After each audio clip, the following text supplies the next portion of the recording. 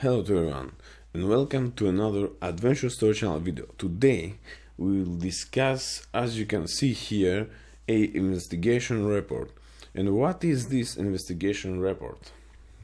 This letter will talk us about some case, okay, and analysis in this case, and we will see a route, okay, how we investigate a accident or damages, something like that, okay.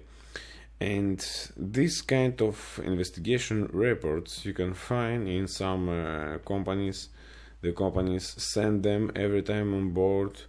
Good companies, they try to show to personnel, okay, what is the proper solution, okay, and how they will be alerted about any troubleshooting and other situations which can you see on board, okay. First of all, I'd like to thank you that you are staying with AdventureStory Channel, and this investigation report I found also in some files of the ship, and I was really interested to share with you that one, because this is a very detailed situation, okay. We have the vessel name, we have the date, the year, we have the investigation subject, which was air condition compressor in broken status, okay. We have the main investigator, we have which position is it, technical manager, okay. But most important, I like here today to stand in details, okay, how we take the incident, okay, in the first hours, okay, what we do, the first steps, what we do. Okay, let's see one by one. We have the data of air conditioning plant, we have the shipyard, Sangdong shipbuilder. This is Korean made. Most of the equipment of Korean made ships is Sangdong. Hull number, okay, every ship have its own hull number. Classification, okay, classification ABS. Air conditioning and ventilation plant maker, High Air Korea. Compressor making Bok. Compressor type, you have number of cylinders, bore, stroke, speed, RPM per minute, and cooling media, which is Freon R407C. Okay, let's see the description of the incident. Air condition compressor, okay, breakdown after 2176 hours. And what we can see here, okay, of continued operation, they must be changed on basis, okay, on monthly basis or like that, something. And 2000 hours, okay, continued operation, it's quite a lot of time, running hours, because okay, sometimes compressor starts and stops, it depends, okay, maybe it was working completely continuous. Okay, let's continue. During running operation, the compressor noise changed, but the crew did not stop it, and the compressor after 8 hours stopped from overload, okay. The crew could not start it because the motor which drives the compressor was always in overload status. After cylinder cover dismantled, they found that the valve suction discharge were broken, and the broken valve parts inserted in the compressor chamber and defected the pistons and the cylinder unit surfaces.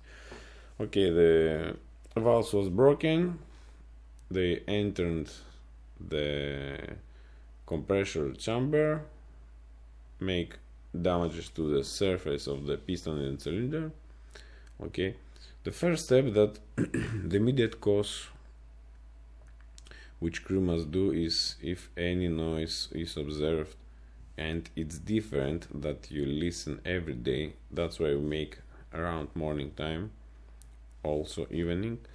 And if you listen some abnormal noise, it's better to inform someone, some engineer, second engineer or chief engineer, and it's better to stop to investigate the cause. Okay, the immediate cause: compressor suction discharger valve breakdown and has a result to damage and block the compressor pistons and destroy the cylinder unit's surfaces. Okay, basic cause: suction and discharge valves damage because of liquid freon rich in the suction valves area. Okay, as we know, in the compressor side, from the suction side, okay, the valves must suck the freon in air phase, okay, in gas phase, never liquid, because they will broke. So lack of control means insufficient oversight of activities from design to planning and operation. Inadequate system standards: the maker, in order to ensure the safe compressor operation, installed in the AC plant the following safety device and equipment. Okay, as you know, all air conditioning plant, refrigerating plant installed with safety device. Okay, in order to find how the compressor was broken, I inspect and check all the safety devices and instruments which the maker uses for protect the compressor, and my results are the following. Safety device, okay, high pressure transmitter, breaking in case of too high pressure in the compressor discharge pipeline, cut in 22 bar, tested and was found in proper value. Low pressure transmitters, breaking in case of too low pressure in the suction compressor lines, cut in 4.5, cut out low alarm 3.4. The transmitter tested and activated successfully in these two valves. Okay, as you see now, the low pressure was tested, was good. The high pressure also was tested, was good. But why this was not really protect the compressor, okay, from breakdown? This is the main purpose, okay, because these transmitters receive only pressure, okay, they cannot understand in what phase is the freon, okay. This is the point. And if the pressure is okay, they will work without any interruption.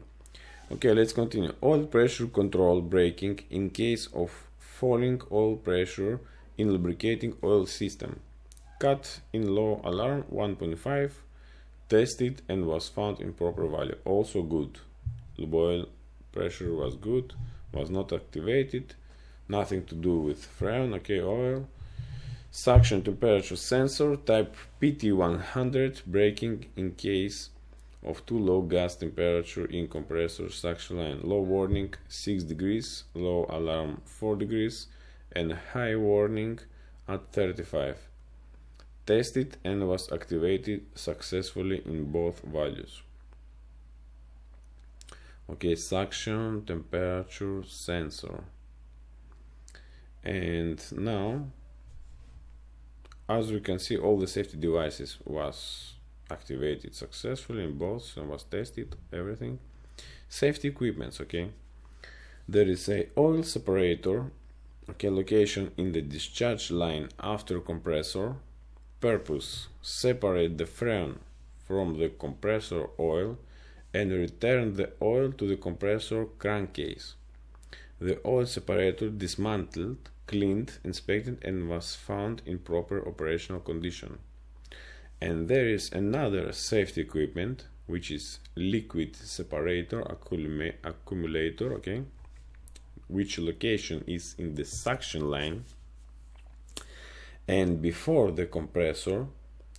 The purpose is to stop undesirable amount of liquid freon to reach and damage the compressor suction valve. Okay, this is the main purpose of this liquid separator. The liquid separator, okay, we have also with red letters, was found insulated from the shipyard personnel with strong foam insulation around. Okay, as you can see here, these pipes in the image. This is a very big mistake. This means that this device was out of order because the liquid separator, this separator here, accumulator separator liquid, uses the ambient engine temperature in order to convert the saturated gas freon into dry gas and avoid any liquid hammering effects in the compressor suction valves. Okay, these pipes must be not isolated. Also, I have not seen in my previous ship that was isolated like that. And also here you can see. And now we will see how this liquid separator look like. Okay, both liquid separator covered with foam insulation and converted in one simple pipe. Okay, the saturated coolant gas inserted to the gas separator. Okay, here this is the gas in, the gas inserted here, and the drops of the gas lose the speed around here. As you can see, the diameter of the space is bigger. Okay, and the accumulator absorb temperature from engine room, from ambient temperature, and convert the saturated gas in dry gas. So you can see, even if the gas going here, okay, it have holes here. Okay, as you can see, I will make a zoom. Here you can see it's holes diameter. In the case that if some gas it convert to liquid again, here will drop and fell down here. Okay, so the gas will flow like that. Here will remain gas, whatever drops will be trapped here. Okay, and the gas will go to compressor, to the suction valves. So they have a insulation here form. That's why the ambient temperature of engine room cannot convert the saturated gases to dry, and that liquid enter inside the suction valves of compressor and make a hammer effect inside and broke the valves. Okay, and then we have the conclusion. Okay, what we understand from that problem: incorrect installation. All the foam insulations must be removed from the liquid separator. Okay, from here, this one here and here, which shows the arrows. Design failure. Liquid separator size is small and not effective. This is some design failure. Always you need to observe, to check after you read the investigations. Okay, level indicator. This is also very important to know. Glass, because there is a level indicator glass in the freon condenser, is not the proper in case that the freon level is high.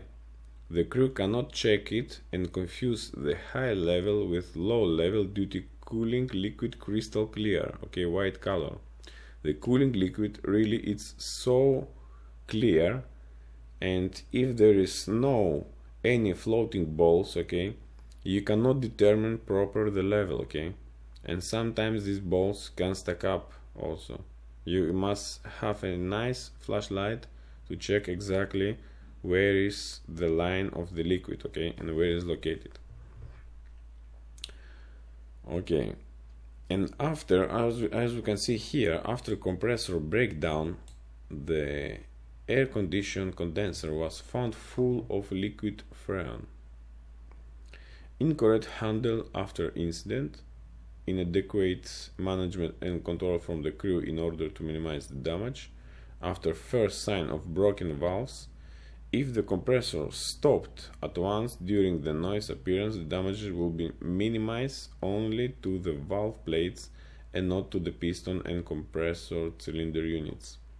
Lack of knowledge in air conditioning operation. The crew must increase his knowledge regarding air condition operation in order to avoid the following undesirable situations during AC operation. And here we have a Molly diagram in which you can see the absolute pressure here in this side and the enthalpy kilojoules per kilos here. Okay, we can see the saturated vapor here. This is the critical point. Okay, this is the saturated liquid, and we have the quality also and temperatures. Okay, it depends what temperature you have, what quality you can okay, this is for learning purposes, lines, specific volume. Okay, for R407C you can use this Mollier to see what you have. You have saturated liquid or vapor. Okay, it depends the pressure, the temperature, and you can see the quality. Okay, and let's see here. Do not pass pure liquid coolant through the compressor suction valves. This is very important. The suction pressure and temperature to be kept within maker limit.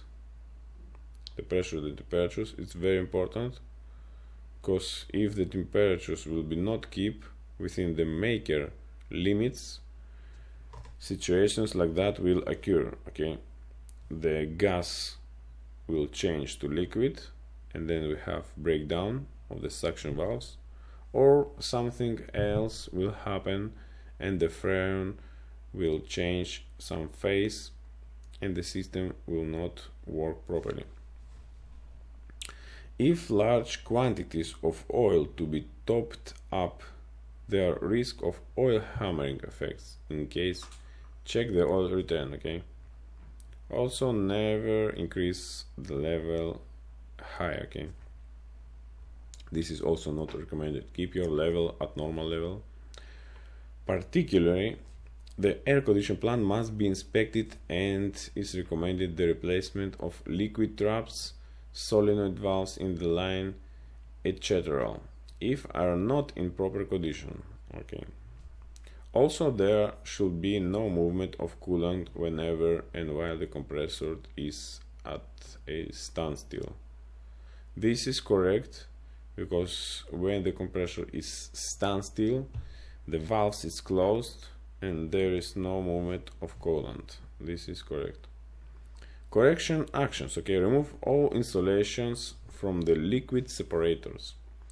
In case to have any other incident in the future, must inform the maker to improve the liquid separator accumulator performance. Must be improving the engine officers and crew knowledge regarding air conditioning plant, always to operate properly and safe. And it's very important, air conditioning operator to know Mollier diagram for understand the liquid and gas phase of air conditioning plant. So we have learned a lot of things here, I think, and the first thing that you need to do, okay, sometimes it is impossible to stop the machinery, even if the breakage occur at that time we are there, but if we can, we stop. Okay, we investigate the case and we take the proper measurements, we look, we read the book, and we continue. Also, I had to say that, as you can see at the top, okay, just imagine this compressor is speed is 1433 rpm per minute, okay, and per second divided by per second, and you will find it's still quite a lot per second. Already the compressor, even you listen now at this moment and until you will stop, there will be some RPMs already, okay, done. That means the problem already will occur, but we will try to avoid whatever we can, okay. Thank you for watching. I will try to make more videos, more interesting videos. Stay tuned to AdventureStory Channel, check my previous videos. Thank you, bye bye.